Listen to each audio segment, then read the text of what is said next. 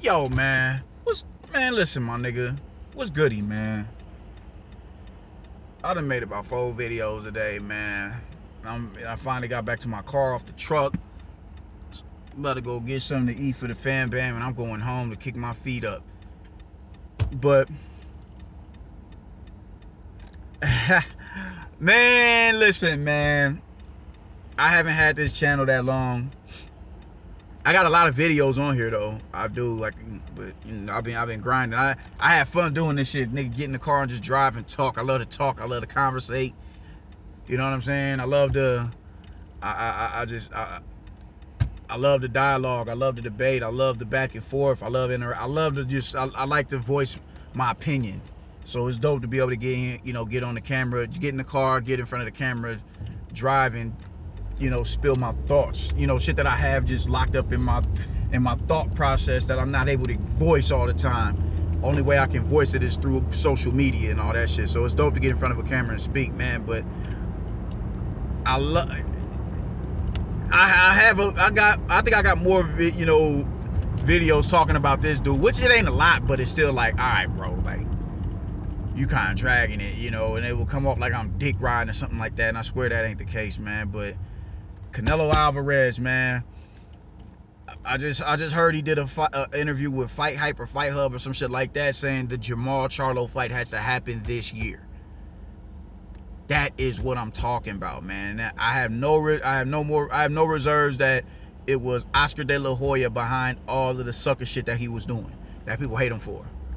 I have no doubt in my mind. Vacating the belts. You know what I'm saying? Rehydration clauses and what else? Catch weights and all that shit. I have no doubt in my mind that was Oscar De La Hoya and not Canelo.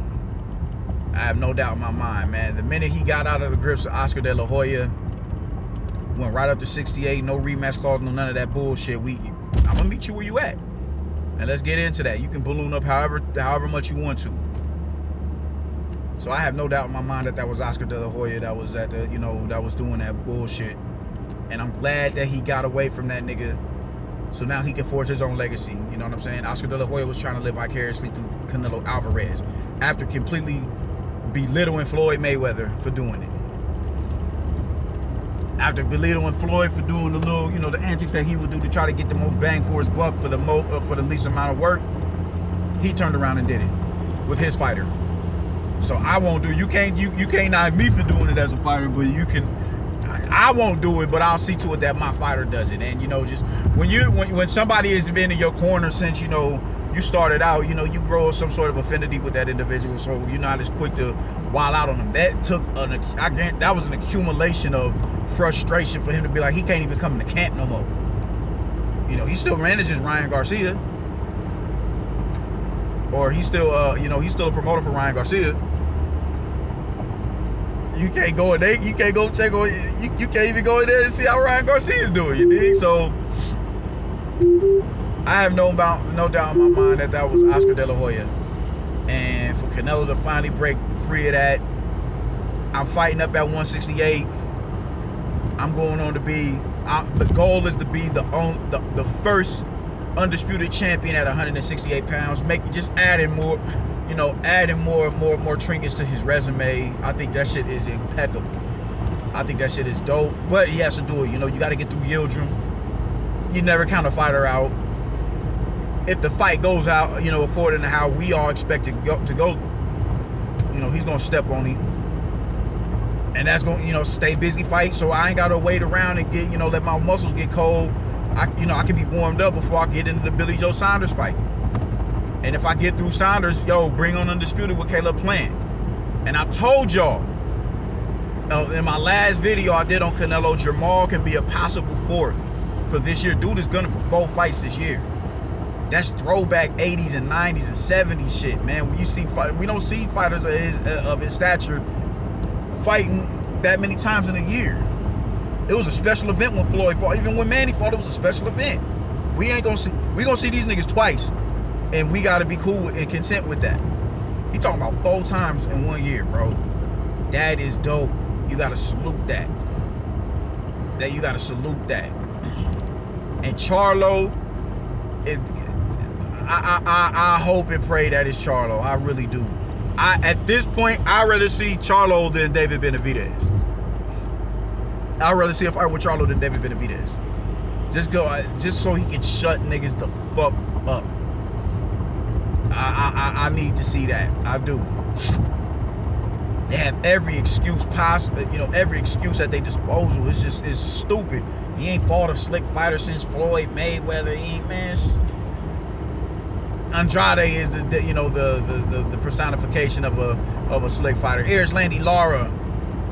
Oh, Lara beat. They gonna hold on to that Lara shit. Lara beat. I think Lara beat him, but Lara got beat, and I understand why he got beat. He ain't fought a slick fighter since then. We don't see Floyd and Lara type of caliber fighters come across, that often. We don't. You damn sure ain't gonna see Floyd.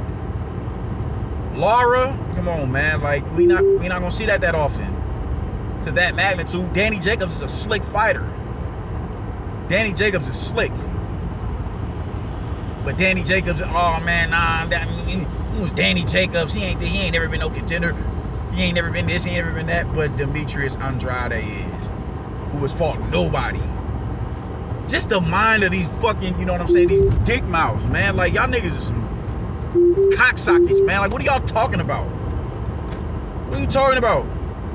Like, I don't like that shit, man. This shit bothers me. The shit bothers me that comes out of their mouth. Just don't denigrate one brother. Danny Jacobs is far more accomplished than goddamn Demetrius Andrade.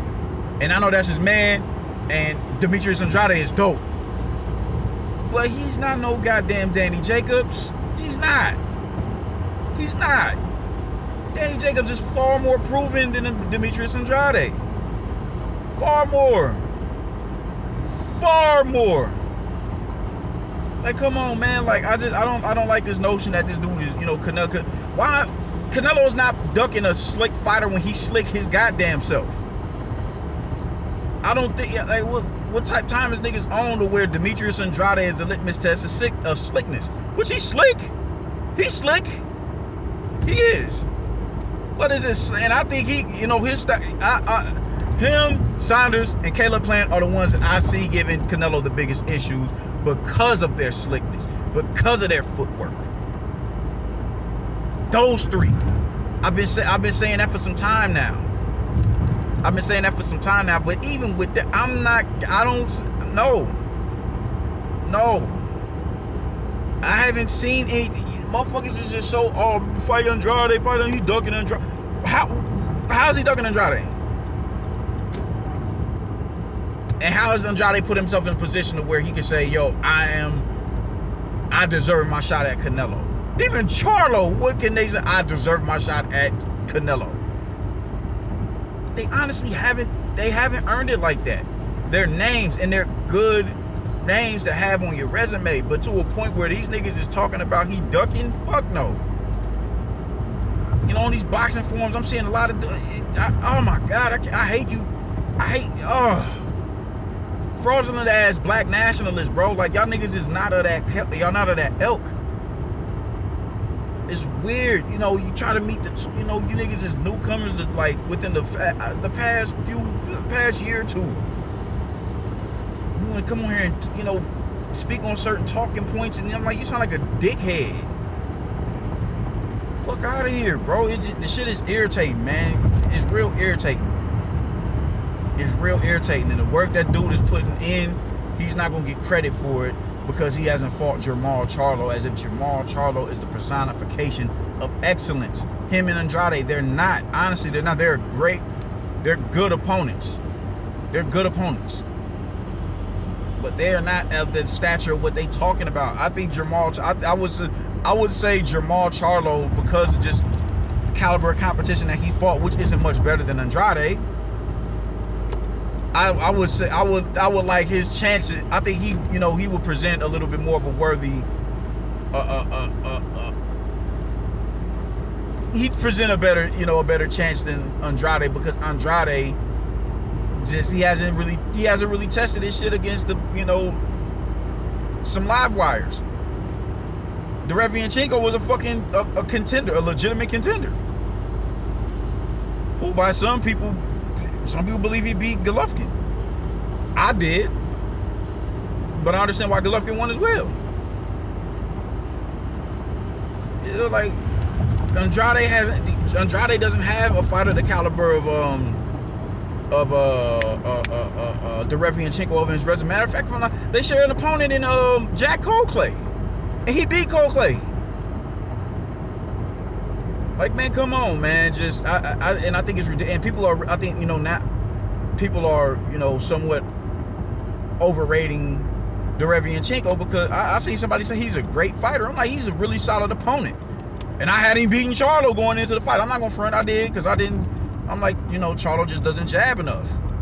And if he's able to get past your guard and cut them angles the way he was cutting them on fucking Golovkin, it was gonna be a long night for Charlo, because Charlo is not, he's lethargic on his feet. And what did he do to make sure that he couldn't get in his chest? He pumped the jab all night. Good jab too. That's what I'm talking about. That's what I'm talking about. You look great in that fight. You look great in that fight. You really did. But is that fight worthy of a Canelo Alvarez fight, bro? Like, come on, man. I don't get a lot of these cats, man. Just how they, how they think and how they operate. It's just really just they're goofy to me. They're really goofy. So salute to Canelo Alvarez, man, for looking to go 4 times this year. I commend it. I'll be tuning in tomorrow to see you catch wreck on Yildirim. I'm excited. I'm excited. Let's go, champ. I'll be tuning in. I mean, what more else can I say, man? Like and subscribe, man. Peace.